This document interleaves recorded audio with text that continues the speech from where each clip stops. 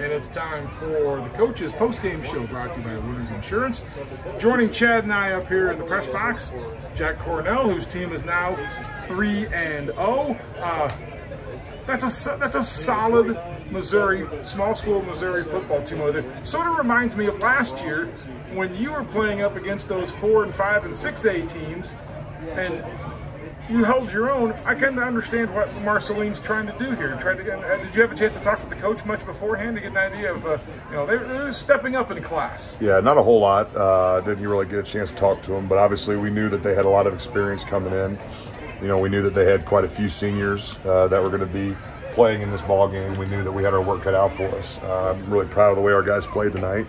Really proud of the effort that the starters had, the backups had. I mean, everybody that got in this game contributed to a very big win. That was one of the things Chad and I noticed throughout the ball game. Yes, your starters played well. Yes, your starters contributed. But as the game wore on, you were using a lot of guys. Again, there seems to be a little method to the madness there, but we're seeing a lot of sophomores, freshmen that are out there getting minutes. How important is that for the importance of this season and for the importance of the program moving forward? It's huge. There's no replacing experience, and the only way to get experience is to get into a game. We didn't have any underclass games this week, so that gave us the ability to kind of play some more guys here in this ball game, get them some of that valuable game experience and get them some minutes.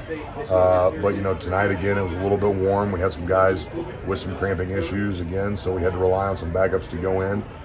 And this was a good game for them to do that. So just want to continue to build on that, try to get more guys in the game, try to get them that experience, and hopefully to pay off down the road. And you got another score out of your defense. It makes it really easy for the offensive coordinator when your defense puts up at least 7 for you every week, isn't it? Yeah, no kidding. I mean, whether it's defense or special teams, anytime you score on a non-offensive play, it's a very exciting moment. It's a very, a lot of momentum goes into that series. So.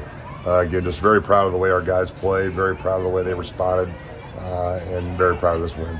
Jackson Stratton, 2 touchdowns tonight and an interception. Gilliland with a touchdown. Lavery, all kinds of guys making big contributions. Where did you see the biggest improvement tonight in your squad? Yeah, just getting the ball around the guys and guys getting open and us making the easy throws. I think we left some plays out there last week, and even in that game against Allman. And we just wanted to kind of execute and take the advantage of the easy plays that the defense gives us. And I think that's what we did. I think we've been close, the last couple weeks and even the last couple years of our offense kind of starting to break through. And today I think we did that. Whether it was marching down the field that last drive in the first half. I thought that was a critical play for you, because it was at the end of the half, you knew you were going to get the kickoff back. For you to go 60 yards in 2 minutes, I think it has to give you a lot of confidence in what that offense is able to do. Absolutely, and it starts up front. Obviously, I got to give the big boys up front a lot of credit. They got after it today. Nick Keller, Isaac Kinkamper, Ben Schwartz, Wilson Henning, Garrett Flesner, all those guys up front. They're starting to really gel together as a unit, and it's good to see them doing that this early in the season. Having to replace all 5 guys up front is a challenge, and these guys kind of took that challenge on full speed ahead. And so just very proud of the way they played. When those 5 guys play well, the rest of the offense is going to play well. So very proud of the way that they played, and they continue to play. I haven't been around a whole lot this week, so I have to ask.